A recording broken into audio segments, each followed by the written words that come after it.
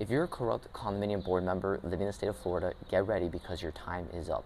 There's a bill currently going through the Senate that's called SB 1178, and if approved, it's going to drastically shake up the condominium market. One of the key components of this bill is that it introduces criminal penalties for any unethical board members that are doing kickbacks, record violations, and basically doing election fraud. The new bill is also going to mandate new education requirements for condominium association managers, and it's also going to make it a requirement that all these records and these documents that the association creates has to be uploaded in an online portal so community members can view those documents at any given time. Now, one of my favorite parts of this bill, it's going to prevent these condominium association board members from weaponizing the association funds against the residents within these communities.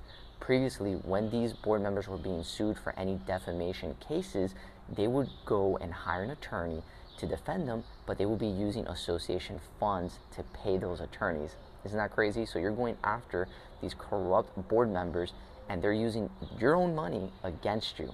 Pretty nuts, and that's something that's going to end as soon as this bill makes its way through the Senate and it's finally approved. Now, there's one major issue that's happening within the Department of Business and Professional Regulation, or DBPR, which they are pretty much handcuffed when it comes to enforcing any laws or going after any of these individuals, because Florida law basically states that, hey, those people that live with these condominium associations, it's your problem, go figure it out. Now it's going to transition, and basically DBPR will be able to go after and enforce the laws and basically end all this crazy stuff that's going on within these communities. The bill is also going to include $7.4 million in allocation to an enforcement unit that's pretty much going to go after these corrupt board members, and in doing so, they're gonna hire 65 full-time employees within this new unit. Now, what do I think about this bill? Overall, I think this is a tremendous net positive for Florida as a whole. Currently, there's a lot of shady things that are happening within these associations. For the most part, every single one of them is decentralized, so they have their own operations. And as a realtor and a broker, when I go and take my clients to these different associations, some of them are amazing. They give me information within seconds of me sending an email. Some of them will take me weeks, even days for them to even approve or send any documentation back to me and my clients. And this is something that needs to be standardized and handled. How is it that one association is running amazing and the other one isn't doing what they're supposed to be doing? Another big issue is reserves. A lot of these association managers are terrible when it comes to financial management, and they have basically no reserves in these condominiums.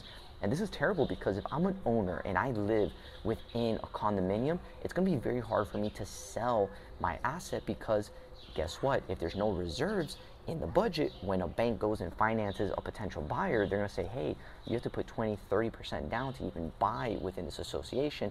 And most new buyers, if they don't have the money, they're going to say, hey, I'm going to leave. So your purchasing pool shrinks tremendously, and if any issues, for example, an increase in supply comes online, it's going to take very hard for you to sell that asset. I mean, real estate is already an illiquid asset, so it takes time for you to sell it. So having these limitations and barriers, it's going to be very, very difficult. But with this new law and the standardization, it's definitely going to help out. Now, I think for the short term, we're going to see issues within the condo market. It's already happening as we speak. Inventory, at least in Miami-Dade County, is spiking, and across Florida as well. So the bill is going to be great, but I feel that the positive effects of this bill is going to happen later within the next 3 to 5 years, after all these association boards are basically lock in step with the state of Florida. So it's going to help with transparency, and it's going to be great because banks are going to know that the investment that they're putting their money into is well managed at the end of the day. So this is going to be important. There's going to be a lot more special assessments to come, but once the dust settles, everything's going to be fine. I mean, take a look at the insurance market here in South Florida. It's terrible. Premiums are shooting up. But once these communities are in standards with the state of Florida, with insurance policies, and with the banks, we're going to see, in my opinion, we're potentially going to see a decrease in prices, but then in the next 3 to 5 years, we're going to see an increase in prices because there's going to be more standardization within this asset class. Those are my thoughts, my opinion. Let me know what you think in the comments down below.